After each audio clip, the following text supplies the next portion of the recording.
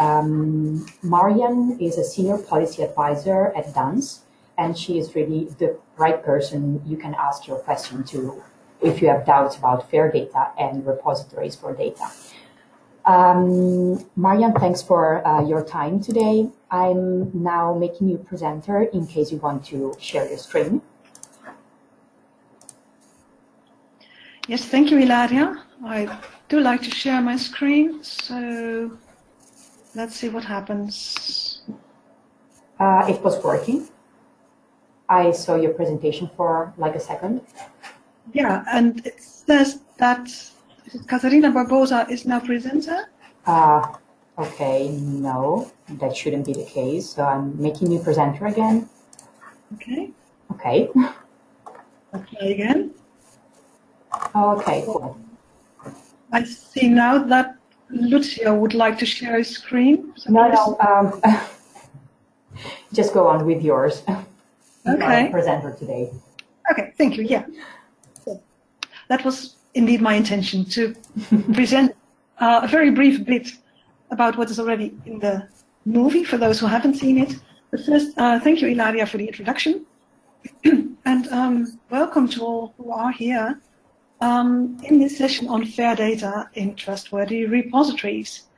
So let me ask you, by way of introduction, we are a rather small group, so maybe you can add some input in the chat box. Can you please indicate if you ever used fair data or if you plan to use fair data?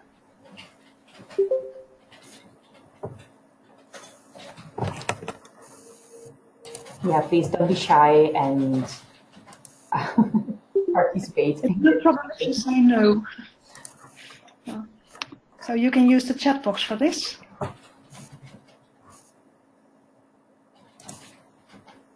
Okay, there's one yay. It's Crystal Will.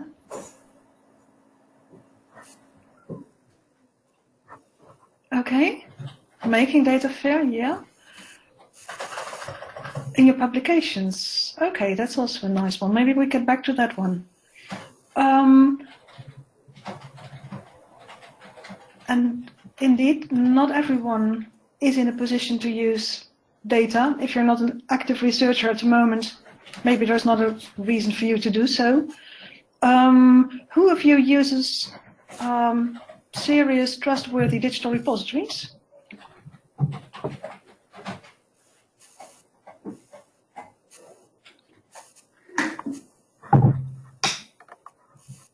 It's very quiet in the chat box. Silence. I hope that some of the participants had a look at your at the recordings of your movie, but I think that I hope so too. Maybe it's good if I just recap a little bit from what I think is important. Okay. Node is being used, OpenAI compliant repositories are being used, yeah. Certified repository use. Okay, that is all very relevant. Let me talk you through a few of the slides now, but I'll make sure it won't be a full presentation, so stop me if it's tedious. So one thing I really would like to address is this slide, and I'll make a bit of space. So last summer, we saw the recommendations from the high-level expert group on fair data, and you probably saw them too. And among the recommendations, there are two that are specifically addressing repositories. Recommendation 10 says that repositories should be encouraged to achieve the core trust seal certification. And recommendation 29 says that repositories should publish assessments of the fairness of data sets. Now, I work at DANS in the Netherlands, and one of the services we provide is a long-term digital repository. So, of course, I'm biased when I read these recommendations, but I like them very much. And I like especially the notion that repositories should not just stimulate that everyone delivers fair data to the repository, but also that the data sets that are already in our holdings are as far as possible, and that anyone can also measure the level of fairness. So if you like, I can tell a bit more about that. Another slide I want to show you again is this one with images and information from the European Commission. In their guidelines on fair data management in the Horizon 2020 program, they mention that they prefer that you deposit data, documentation, metadata, code in certified repositories. And of course, ideally, repositories which support open access when possible. So they already connect the notion of fair data and repositories. And actually, I think it should be like speaking about stakeholders or shareholders in data management. There is the research data life cycle, and in several stages of the life cycle, it's good to think about making data fair.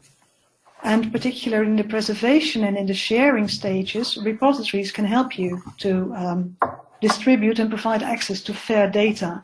So basically, that is my hope and my ambition in this area. So I think that should be it for now to recap the movie.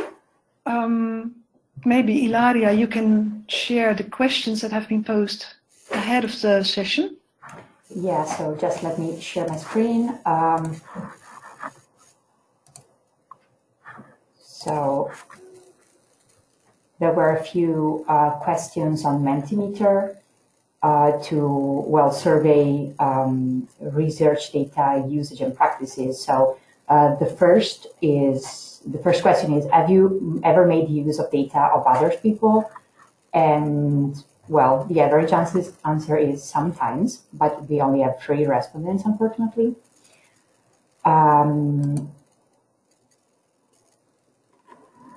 Then you see that the opinion from the public is that getting good quality data into a repository is the responsibility of the researchers who created the data. And I'm curious about this one. Is this the usual best practice, or are there usually librarians or data support staff that are really helping researchers? I think it's different. So there are at least a good number of domain-specific repositories that are very explicit in guiding and even training researchers and research communities in what good quality data means in their field. And then it is typically the responsibility of the researcher or the research team, or maybe the data manager working in the institute, to make sure that the data set meets those criteria. For instance, when it comes to the correct amount of documentation, or when it comes to making sure that sensitive data is properly guarded or properly anonymized, whatever fits best. So it is give and take. The researcher is responsible in general, but repositories sometimes provide a lot of information and support to help them. At the other hand, you have very broad and generic repositories, as Zenoda was mentioned in the chat box. They typically don't have the staff to deal with that kind of work. So then it's really left to the researchers and the scientists. And then there is sometimes not even a real check on the quality of the data. So it differs widely. Domain repositories are usually quite good and take a part of the responsibility, but even then, they assume that the researchers and the research community itself, the people who collect the data, are best placed to do that. Thank you. That's a nice answer. We have other two questions in the chat box. The first is from Joy, who is asking, is it feasible for assessment of fair data to be carried out by repositories? Quite time-consuming and might depend on the real users. Yeah, that's it is quite time-consuming and in general. Could I share my screen once again? Because I have some. Yes, just let me enable you as a presenter again. Okay. I prepared a few slides on this, just to explain what it might mean to. So, and I'll move this one away. So when it comes to assessing the fairness of data in a repository, typically, the question is basically, okay, what is fairness? Does the data fit my purpose? For me, if I have a specific research question, fairness might be something different than for someone who wants to use data in education, for instance, or who wants to use data as a journalist. So fairness is a kind of fit for use. And of course, this is not the same definition of fairness as you find in the bullet list. You probably all know, or in the underlying article that was published a year and a half ago. So fair is still a shifting notion in a way, but at least can we trust data and who should do the assessment are important questions. And then there are a couple of initiatives to come up with measurements for fairness. One is by the Go Fair Metrics group. I realized that the image on screen is too small to really read, but the notion they are working from is that different entities play a role in measuring fairness.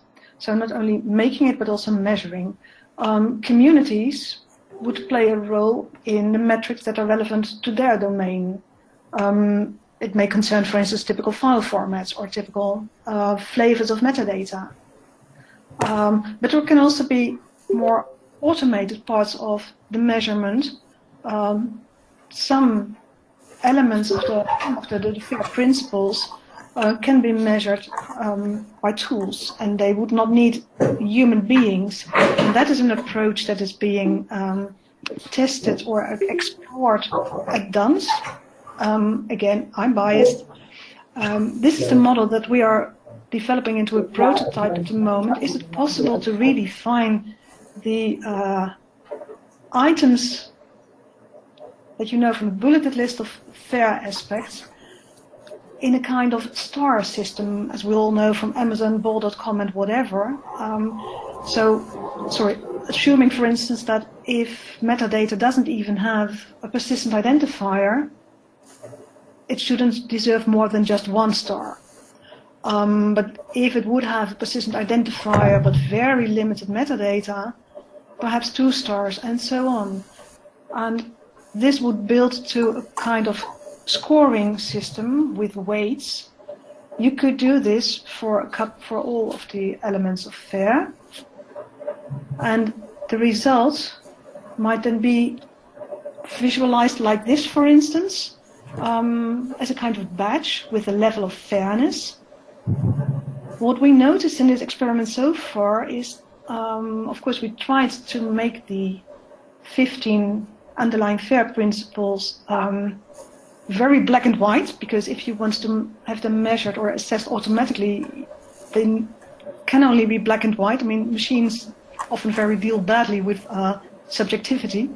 And then we found that it's relatively easy to define findability, accessibility and interoperability levels, but not so much reusability levels. So we came up with the idea that reusability is more the result of the other 3. Like I said, it is a prototype. We're working on a new version, so you can go have a look at the first prototype, but be aware that it's under development. But we also asked the question of who should be the assessor, the question that Joy asks. And during the period we ran the first experiment, the first prototype, we thought, okay, maybe it can be data users, but we found that the prototype was still perceived as quite heavy. It is still a lot of work to measure on all these 15 items a data set. So then the idea came that it might be an archivist or the data manager at a repository. What we're doing now is redesigning this checklist for researchers, basically for at least 2 stages during the process. At a very early stage, when they are generating or data, or when they are looking in a repository to find relevant data to work on and to reuse, but also for the later stage when they are preparing the data for depositing them in an archive or a repository.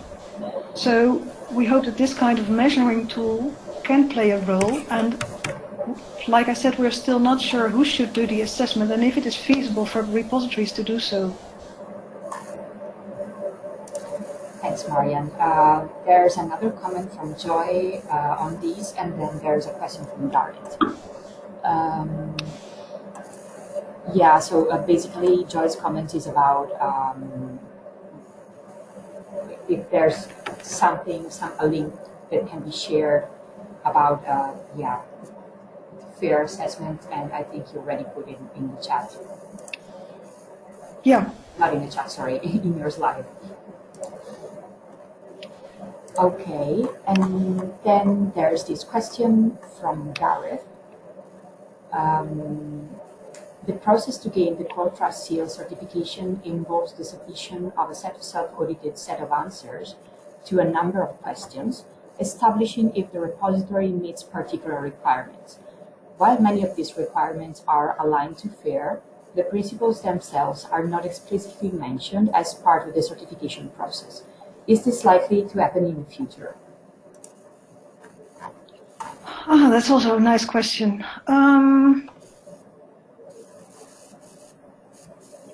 The principles are indeed very much aligned to FAIR, and let me show them for those who may be not familiar with them. So this is still, yeah, you can still see the screen, I think. Yes, it works fine. Okay, good.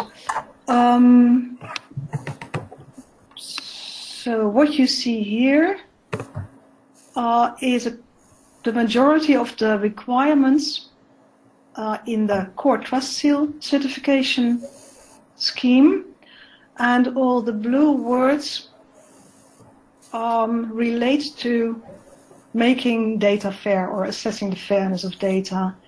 Now, the requirements are written basically for repositories that want to acquire this certification, or that have acquired a certification. I think there are around 160 repositories worldwide that have it.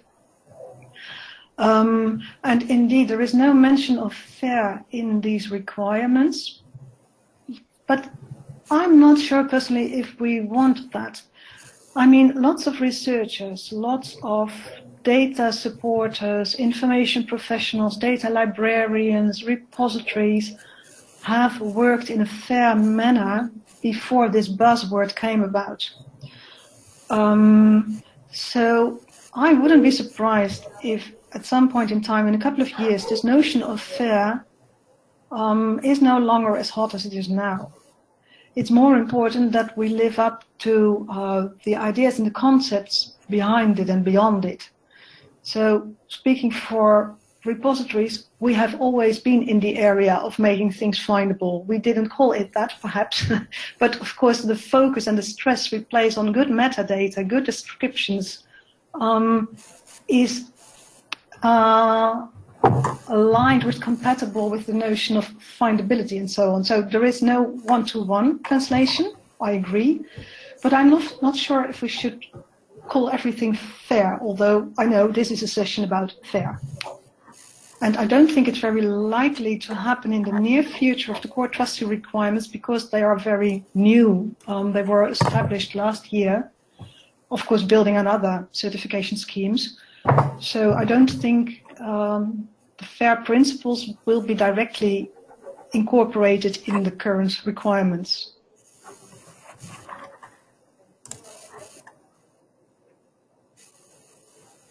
Thanks. Yes, I agree with you, Gareth, that the alignment should be stressed. And well, actually, although Open Air is my sponsor for this Q&A session, this should be part of what the Core Trustee Board is disseminating and communicating as well. That's right. Yeah. Yeah, you can wear several hats. I don't mind. You're more than welcome.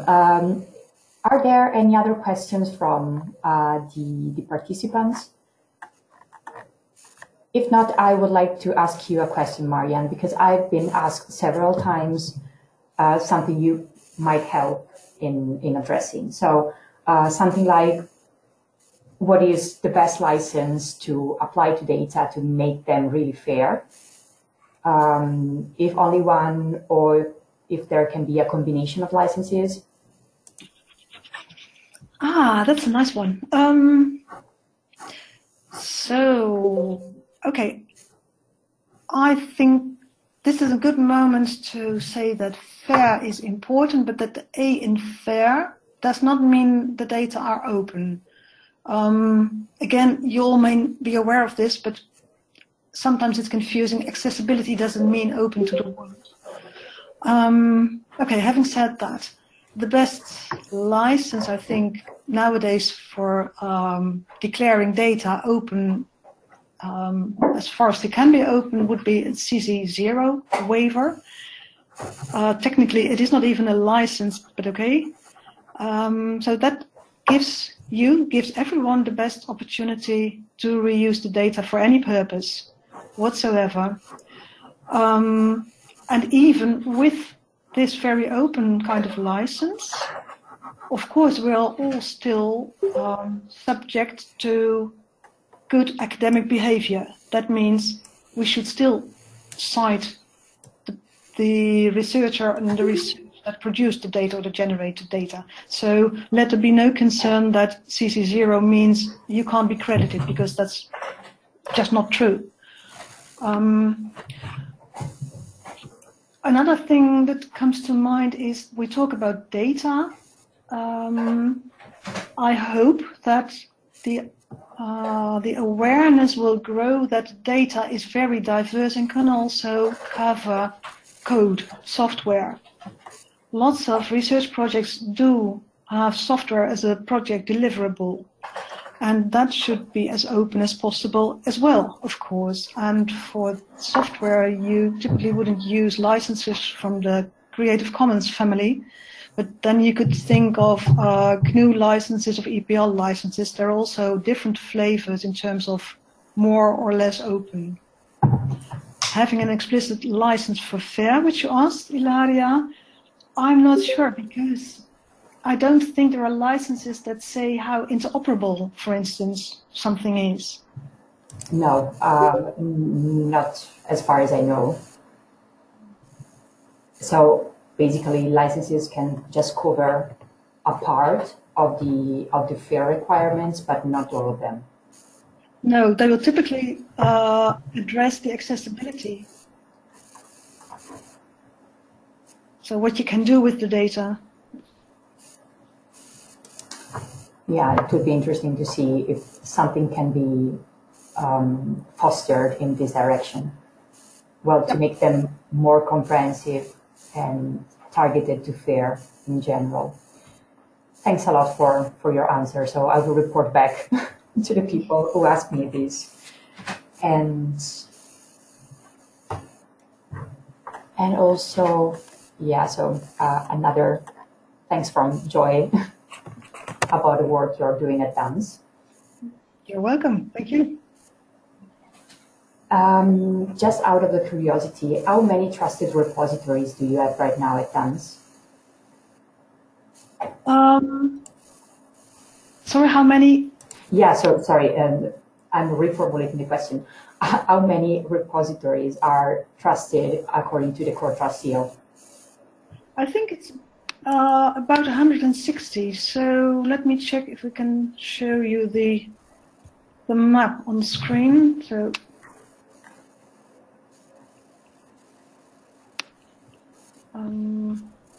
this is an indication of what's there in the world. You see a strong dominance in Europe and Northern America. Screen is freezing. That shouldn't do that. Yeah, no worry. We can do it. You also see that, if you can read it, let me make this slightly bigger. It was okay. Actually, so this is the website of Core Trust Seal, which is the current default scheme for getting repositories certified. And there are some more advanced certification schemes as well, and they have smaller numbers. But even the Core Trust Seal, because it is so young, you can also see here a couple of repositories with the Data Seal of Approval and World Data Systems certification. Core Data Seal of Approval and World Data System were independent initiatives, and they joined forces, also using a dedicated working group of the Research Data Alliance. And together they came up with what is now called Core Trust Seal. So they picked the best common requirements, updated them, made them more up to date. And currently, when a repository applies for certification, it can only apply for the Core Trust Seal and no longer for WDS or DSA. But usually, a certification holds for a couple of years, and this explains why it's the mixed view of these different flavors. Yeah, okay, thanks. That's very clear. And referring to Garrett's observation about the fact that it took a while preparing all the documents to apply for the Core Trust Seal, how long does it usually take for a repository to be assessed as certified? Oh, good question. Garrett, what do you think? Yeah, from your experience. Yeah. Well, perhaps that's not the best motivation. Yeah, okay, it's a lot of work, but it's then rewarding because you are displayed on this nice map. Yeah. So what I can say, I can give some indications, I think. So when a repository enters the assessment procedure for the first time, so perhaps a few words about the procedures. Core Trust Seal has a board and has a set of 16 requirements. You saw the majority of them. It's not much more, and of course there is some guidance on these requirements. The process is that the repository writes a self-assessment based on these guidelines, and part of the self-assessment is that the repository should provide written evidence to support their position on each of the 16 requirements. Now, this may be a stage that takes a lot of time for a repository, because even if a repository is very good, it doesn't mean they have all their processes in writing. So when the Dance Archive applied for certification for the first time, we had to write a lot of documents, not just for bureaucratic reasons, but it also helped us to consider our policies and to make them more specific, and to connect also the high-level policy to the day-to-day workflow.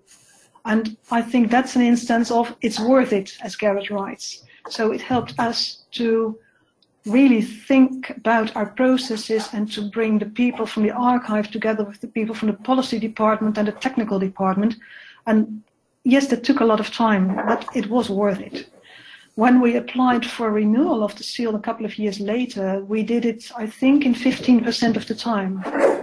So there are initial costs involved, you could say, and these are maybe high, but the next version 3 to 4 years later is much easier and much faster typically. Okay, so it's mainly because the effort needs to be an institutional effort in the beginning, and then it's just like keeping all the processes update and make sure there's really keeping on sticking with the principles. Yeah, but that's mainly it, because writing your self-assessments is not that hard, but you have to provide written evidence, and that may be hard. At the same time, I'm one of the reviewers for Core Trust Seal. Core Trust Seal have a lot of reviewers. Each self-assessment is being reviewed by 2 people. Of course, not related to the archive that wants to get certification. And we see very good examples of repositories that have all these policy documents openly accessible at their website. And that is very good because that also raises the awareness of reviewers and researchers mainly, and of the people using the archive for reusing the data. So it is an ongoing process of communication, dissemination, awareness raising, and so on. And I think that's very valuable. And also, if all these policies are available to everyone because they are open, they could also work as a driver to other repositories to learn more about how their workflows could be improved to get the Core Trust Seal. Yeah, definitely. You can learn through the websites. You can also find the underlying documentation at the Core Trust Seal website itself, so you can get inspired by many good examples. Yeah, that's very good to know, because I mean,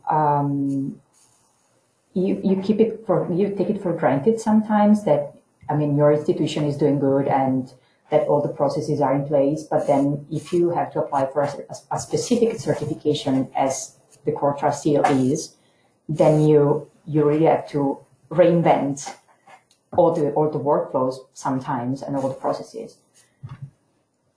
Yeah. Okay, thanks a lot for this answer. Is there any other question?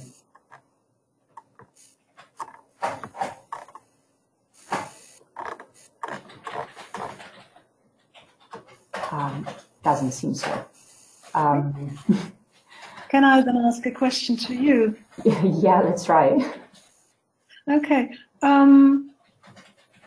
So it is.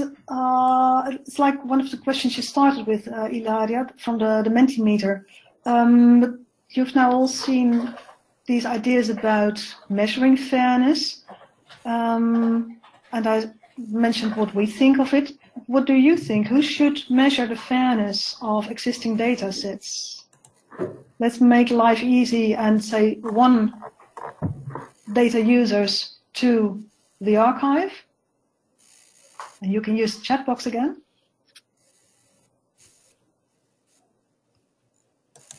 That's an interesting question.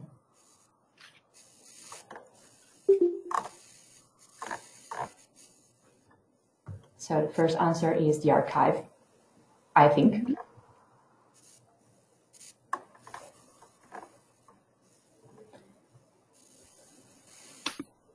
Maybe the archive can work as a kind of control body to ensure that everything is compliant and respected. Mm-hmm. Yeah. Okay, the curators, yeah.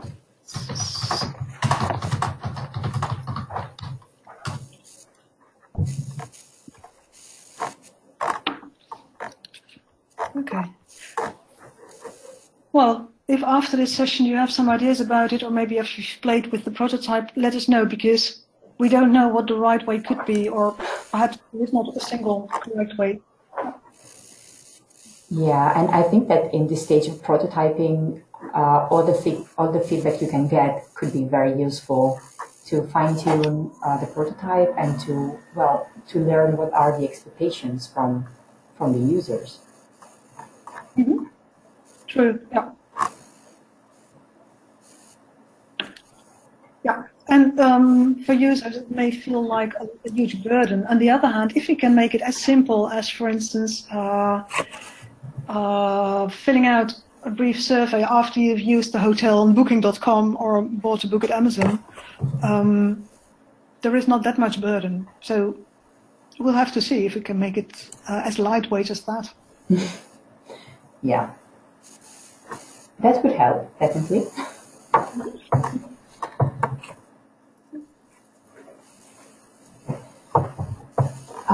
If there are not any other questions from, oh yeah, no, thanks Gareth, there's another observation. So I saw a recent tweet that the most important aspects of FAIR are the F and the R. If you can get there, your data can be considered almost there. So findable and reusable.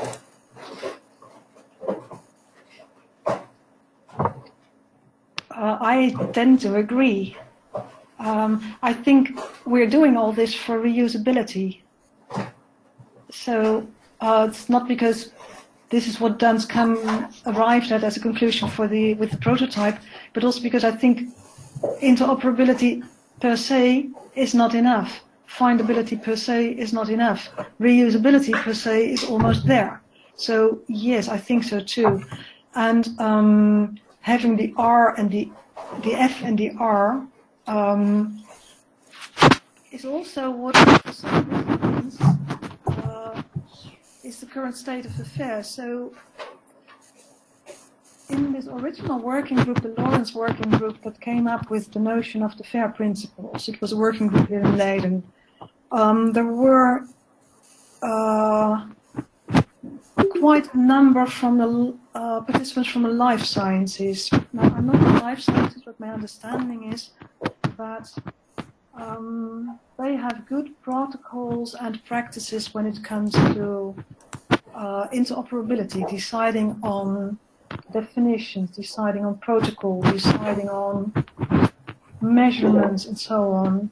So in that field, or in those kinds of fields, interoperability may not sound too threatening.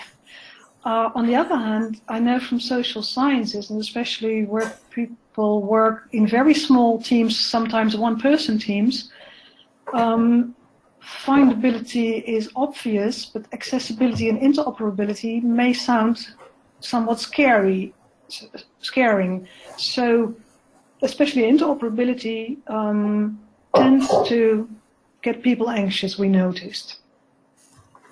From that perspective alone, I would happily promote FAR principles rather than FAIR principles for the next, let's say, 2 years, and then move on to interoperability and so on. Of course, that is not black and white, and of course the world is changing and so on, but I think it is mistaken to assume that all domains can make the data fair with at the same pace. Yeah, I think that's reasonable to think that communities at different levels of maturities in terms of interoperability and in general compliance to the FAIR principle. So yeah, I mean, that would be ideal, but that would be probably too much to deal with immediately. And part of the concern, I think, is raised by the European Commission, because in their template for data management plans, they suggested interoperability would also work across disciplines. I like the ambition. I think it is quite far-fetched for many fields at the moment. Yeah, you called it in the right way. It is an ambition. Maybe something to tend to in the long term, but let's start small and then grow. I would support that. Yeah, thank you. Other questions from the audience? While you're thinking about something else to ask to Marjan as she's here, I would like to remind you that this webinar has been recorded. The recordings are available on YouTube. And this Q&A session is being recorded right now, and it will be available on the OpenAir website very soon, together with the links that Marjan provided during the presentation.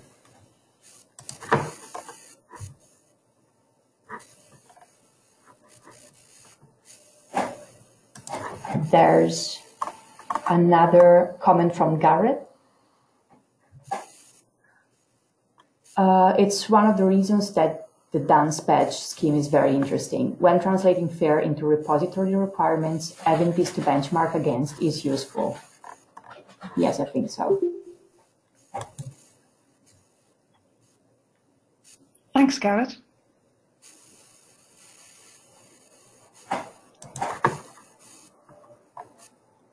Okay, if you don't have any other questions, I will close the webinar here. Thanking Marjan very, very much for your time and all the good work. And thank you everybody for joining and for being so active. Yeah, thank you very much, everyone. Thanks for the question and the discussion, and I hope it will be continued. Yeah. I keep a note for that. Thanks all. Bye. Bye-bye. Bye-bye.